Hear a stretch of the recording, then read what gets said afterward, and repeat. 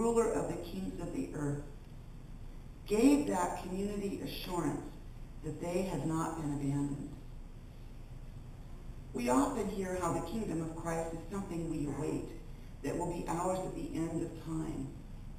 But in these words, we hear the assurance and the promise that God is with us now, was with us in the past, and will be with us in the future.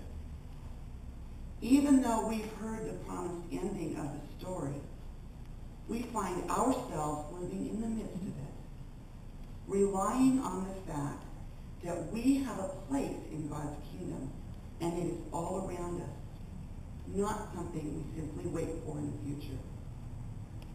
The kingdom of God is at hand, and because we are in the midst of it, we have been given the opportunity to bring the kingdom of God to bear in the present, in the now. In John's gospel, we see Pilate wavering in his interaction with Jesus. It's clear he knows what would be the right thing to do, but he also recognizes what would be easy and politically expedient, and he's torn between the two. Ultimately, Pilate caves to political pressure, denying that the truth he sees right in front of him. Jesus says, "For this I was born, and for this I came into the world, to testify to the truth. Everyone who belongs to the truth listens to my voice."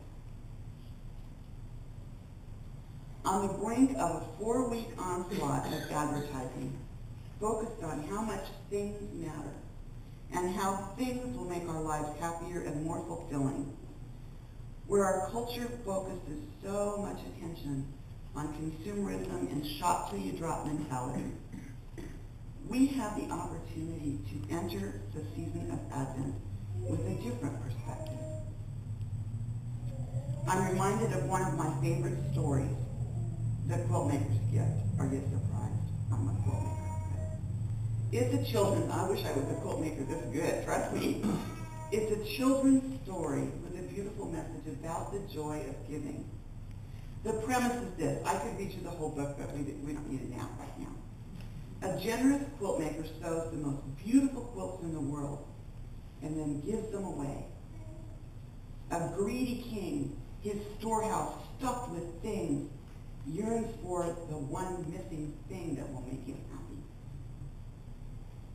What he finally figures out, because she won't sell him quilts. He's got to earn the quilt, and how he has to earn it is by giving everything away. And he starts with marble. But what he finally figures out is the joy that comes from sharing what he has with those who have less. And in the sharing, he comes to realize the beauty of being a servant. There's so much pressure from our culture to do more, buy more, be more, spend more than we sometimes feel, that we sometimes feel inadequate when we can't live up to that expectation. But here in this space of sanctuary, before Advent really begins, we can start with believing something really, really special. We are enough. We don't have to do anything or buy anything to be worthy of the love and honor and respect that Christ offers. That is the kingly gift that Christ bestows on us this and every Sunday and every other day throughout the year. And that is the gift we can share with the world to bring the kingdom to bear in the coming Advent season. With that gift in hand, we have the freedom to celebrate with joy.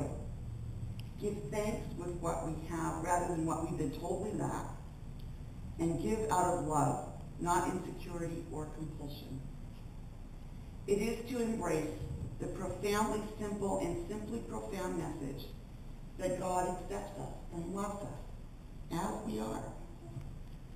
We have not only the privilege, but the gift of sharing that radical, unconventional wisdom in the coming season of Advent. So consider this your pre-season training prep rally. Long live the King. Amen. Amen.